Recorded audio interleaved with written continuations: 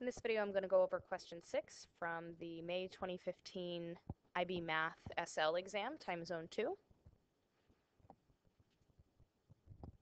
And this is a calculus question as well. This is the third calculus question in a row on this paper. And this has some additional information too. So this is a classic IB question in that you have to read and pay attention to the information that's given and figure out what you're meant to do with it. So first we're given a function that has some variables in it.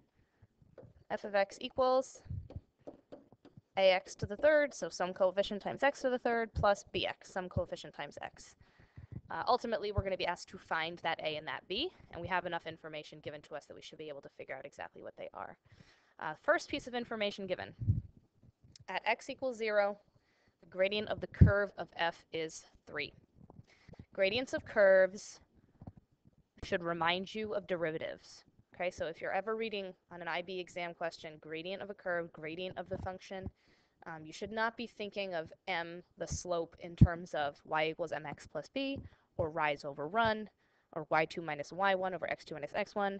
You should be thinking of derivatives first. There might be questions that are asking you about gradient and expecting you to use traditional linear slope formula. But gradient of a curve that's not linear, we're talking about derivatives here. So what information we're told is that at x equals 0, the derivative is 3. So it is not going to work to plug in 0 for x and set the function equal to 3. It is going to work to find the derivative, so f prime of x, and it's a gentle power rule derivative. Bring down the 3. There's already an a there because we don't know what that coefficient is. Reduce the power by 1, and the derivative of bx is just b, because b is a coefficient, like a number. So there's our derivative, and now I know that at x equals 0, this is equal to 3. Okay, so I've changed x to 0, I've set it equal to 3, and I should have enough information here to actually solve for b. Had it not been 0, you might have had enough information to at least simplify it and have an equation with a and b in it. But here, it's 0. That means this whole term is 0, and 3 equals b. All right, we're halfway there. That was worth 4 out of the 8 points in this question.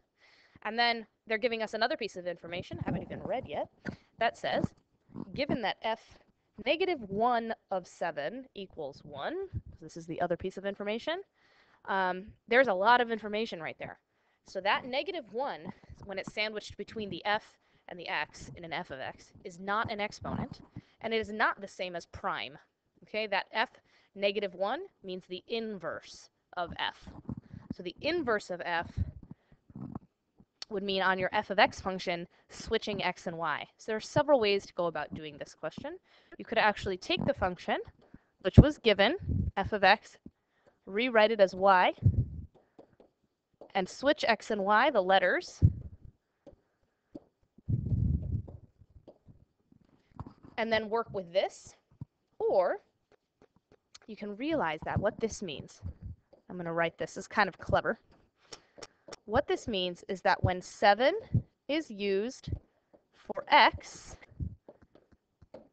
in the inverse, you agree that's where an x value would go, then 1 is y, right? So when 7 is used for x in the inverse, then 1 is y, which means that when 1 is used,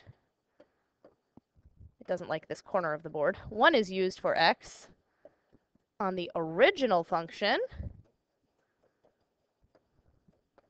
then 7 is y. So what I've done there is switched the 1 and the 7 rather than switching the x and the y in the function, and that would allow me to use the original function. When 1 is used for x, 7 is y. So I can go back up to the original function and erase everything that's not necessary now. And I can replace 1 for x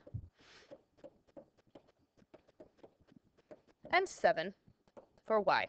So it's a little sneak around there that if you're given information about the inverse, whatever they've given you as x and y on an inverse, you can make that, if you switch them, y and x, right, on the original function. So you can now plug in what you know for b, because we got it as 3. This is just 1a. This is 3 times 1, which is 3. Subtract 3, and 4 equals a. And that's it for this question.